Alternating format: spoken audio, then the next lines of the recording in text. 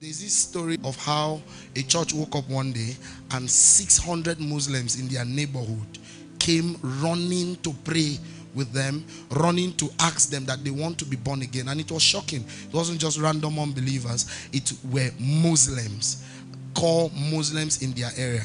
And they had to go and meet God and ask God, what is going on? It's not like we changed our prayer schedule. It's not like we heightened something. And then God told them 600 years ago, somebody prayed for the salvation of 600 people, something like that. And 600 years after, the prayer is answered. What does that tell you? That prayer never wastes. Now, there are prayers you will pray and forget. Heaven does not forget. There is no spiritual exercise that is a waste. It's just that they have different times with which their rewards show. So I want to introduce you to a concept called prayer investment. There is such a concept as prayer investment. Just the same way we have kingdom investment. You can invest prayer in your destiny. You know, there's a level of food, if you don't eat, you'll still be hungry. But however, there's a minimum demand of food that you can take for it to be adequate. Is somebody getting what I'm saying? That's the requirement for your sustenance. There is also a prayer requirement for your destiny. God's will is not going to come to pass because it's God's will.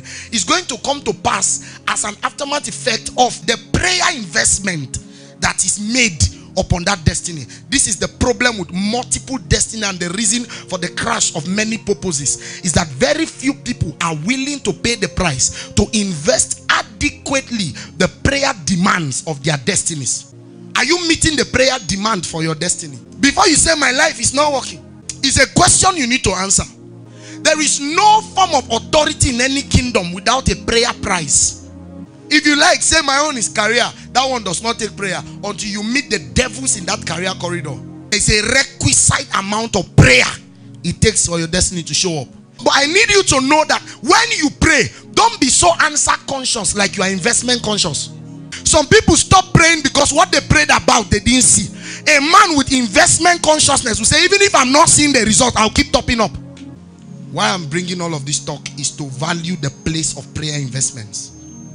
That the prayer you paid 10 years ago is still speaking to now. What some cars do in reserve is that there's a level of fuel your car will have to start is a problem.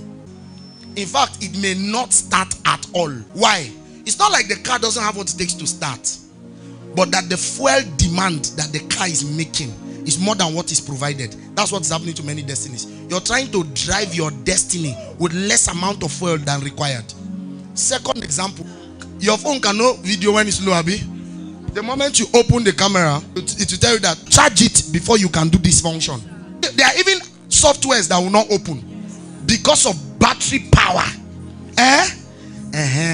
There's a requisite amount of charges that you are supposed to bear to execute that function. You will not execute it until you make the investment to the battery such that it can pilot that function in that phone. Some of us are like that. We're operating like dead phones. Some things are working, but not everything is working. Some things are functioning. You are living right. You can do some tiny things, but when it comes to advanced functions, that's how we are. We are all softwares in the spirit.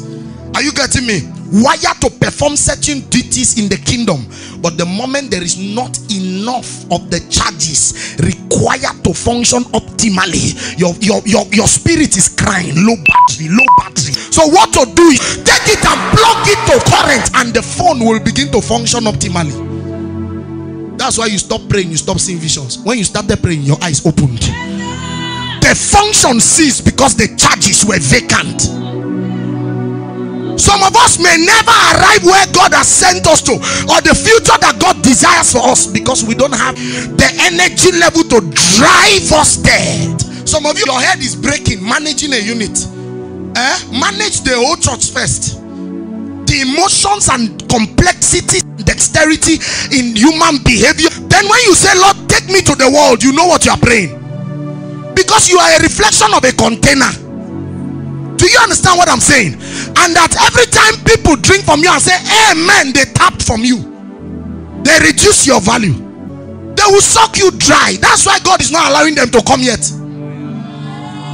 You can't feed them. They will empty your storehouse. Many of you, what is happening is that people are meant to partake from your overflow. Some of you, they have dried you half. You are so supplied, you have entered into Ichabod. There is some weakness inside of you because you are supplied more than even you need. The full cup is what you need. The overflow is what they can take. So you see that there is work. Even for you to be full is a challenge. So how do you feed a generation? That's why men of God will be shocked that at a point, the generation is not interested in them again. Because they stopped overflowing, but the people kept drinking. They drank and drank. Oga went dry. When they strode, nothing came out. They strode, nothing came out. They changed pastor. You can't afford to be empty. You can't afford to just be like that. You must be ahead of a generation to lead them. Now you have destiny that should be eating eba, corn, plantain, and you are sucking milk. Praying milk prayer, milk. Functioning cannot come alive. Just imagine what happens. You take a hose that you connect to get water from a major tank and put it in a glass of water. Some of you, the people coming to drink from you are coming with a host. Their hunger is solid. You will say receive the anointing and it cannot drop because what they carry is heavier than what you are bringing. There are ministers that used to shock you when you started. Now they are talking and you are wondering what used to shock me those days. What happened to you? It's the same you, the same face, the same look, but something has happened in your head that nobody is seeing. Do you get the point? And the same man that used to bless you now bores you. Why? You kept on growing, the man stopped growing. Don't blame yourself. Change church, or else you also stay there. Do you understand? You can't be heavier than your teacher. No. That's why there's room for growth in the spirit. None of us is stuck. Do you get what I'm saying? There's room for everyone. And mind you, that you are in front does not mean overtaking is not allowed. Are you getting my point? Some people are coming at the back.